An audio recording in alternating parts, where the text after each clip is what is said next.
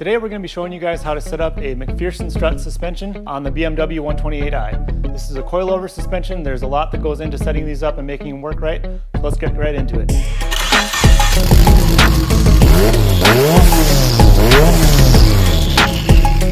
Alright, in this tutorial we're going to be installing a set of Fortunato 510 coilovers. We have our front shocks here, our rear shocks here.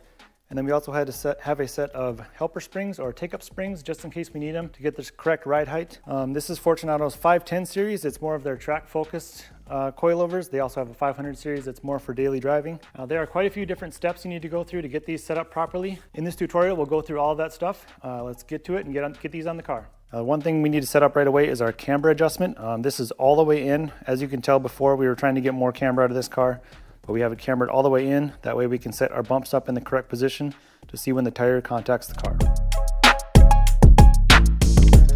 Now what I mean by bump stop is this little guy right here on the bottom of the shock. The coilover is set up right here, and if you hit a bump, this is going to go all the way down and these two will touch. If you have your bump stop not set correctly, as soon as these two touch, that means you have no suspension left. If there's any larger of a bump than when these are touching, it's just going to throw your car up in the air and you don't want that. So let's get this set correctly. Now we're going to install this first without the spring.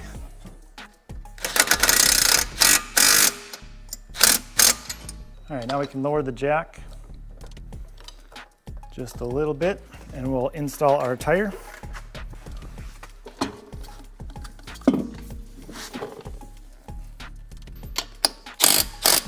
All right, so we have our wheel and tire installed. We have our coilover installed without a spring right now. So we're gonna raise it all the way up until we hit that bump stop and see how much clearance we have between the wheel and the car. I also need to take a measurement right here. This is at the bottom of our travel. This is maximum droop. And we are at about 5 9/16 here.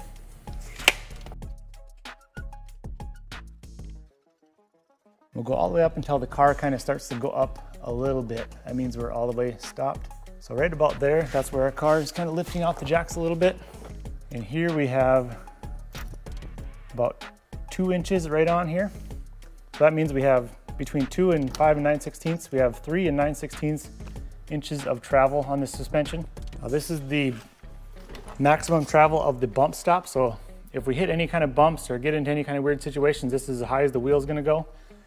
You need to make sure that we're not hitting anywhere here. Now we have plenty of clearance everywhere. I believe we were just barely hitting on the inner fender well there. So we're gonna have to raise the car up just a little bit. Now in order to adjust our bump stop down, in other words, raise the ride height, we just need to loosen this bottom collar up and make this collar go up compared to this. So we're gonna turn it to the right. We go up about 1/4 inch. We'll see where that gets us. As you can see, we were at 5 9/16 and now we're at 5 13/16. We raised the car about 1/4 inch. Okay, we're just raising our car up now.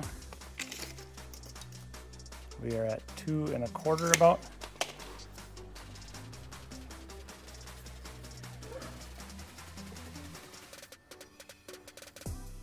We are free spinning there. We are free spinning there. So that seems like a pretty good spot right there. That is our maximum compression. Up next, we need to get our spring installed. Now, according to Fortunato directions, we want 1/4 inch of preload on this spring. This is a 7-inch spring. So we need to compress it down to 6 3/4 and install it on the car.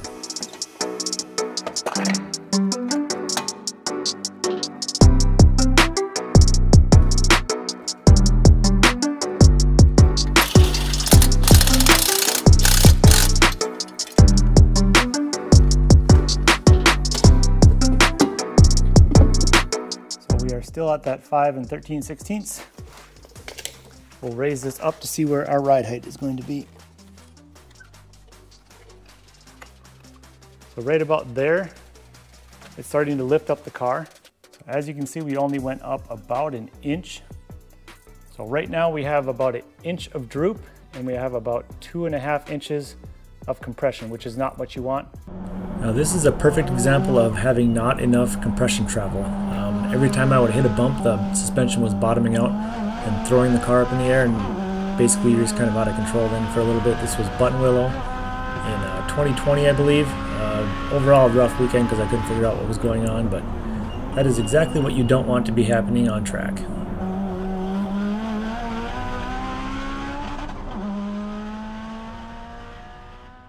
Shock setting is supposed to be in the middle, so we should have equal parts droop and compression. So we need to lower the shock on the shock tower, and in order to do that, that's going to loosen up the coilover, which you'll see, and we'll have to add a take-up spring in order to take up the space. So basically what's happening here is our spring is compressing, taking load of the car, but it's only compressing 1 inch. So we're only using 1 inch of the shock. So we need to lower this right here. We're going to get rid of our preload in order to use more of the shock on the compression side. And when we do this, essentially we would want this about 3/4 of an inch lower. And when you do that, the spring gets loose. In order to keep that spring tight, we need to put the helper spring on there, which is going to change the height of this anyways. But we'll have to readjust the preload and figure out where that's going to be in order to get our ride height in the right spot, so we have equal parts droop and compression. Now there is a way to figure out our spring preload with the take-up spring, so I'm going to go ahead and compress it all the way. That's how the spring is going to be when it's on the car and at ride height. It's going to be compressed all the way. So we need to add 6 3/4 of an inch, which is the spring preload, plus this spring of 1 inch, plus another 3/4 because we need to lower the spring 3/4 of an inch to get the shock in the halfway position, for a total of 8.5 inches of spring preload.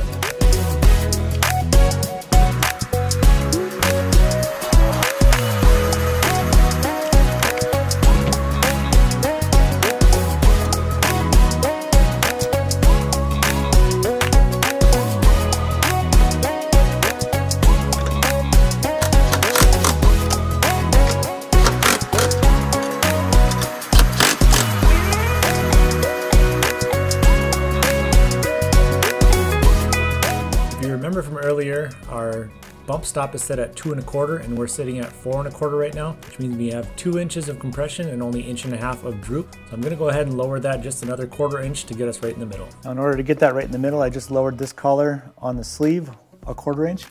So right now we are right in the middle of our shock travel when we are set at ride height. If I need to change my ride height anymore, all this is going to stay the same on the sleeve, and we can just loosen this up and we can turn this whole assembly together to raise or lower the car. It's not going to change our shock travel, but it will change our bump setup.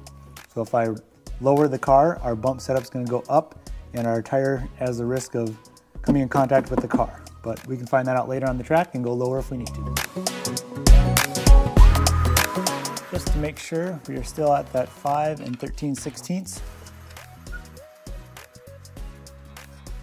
This is going to be about our ride height. We're at almost 4 inches, and if you remember, our bump stop is set at 2 1/4. So we have 1 3/4 compression and 1 3/4 droop, which is exactly what we want. A little public service announcement here at the end to make sure you get all your parts in before you put everything back together. Otherwise, it has to all come back out. That's it for today's video, guys. I'm looking forward to getting this car on the track and seeing how the new suspension holds up. The first event with the car is going to be North Star Speed Summit, which is at Brainerd International Raceway, June 7th through the 9th. Previously Proving Grounds and previously Carmageddon. It's got a new name now. So that's going to be our first event. We'll be doing autocross and road course and seeing if we can break that 100-second standing start time.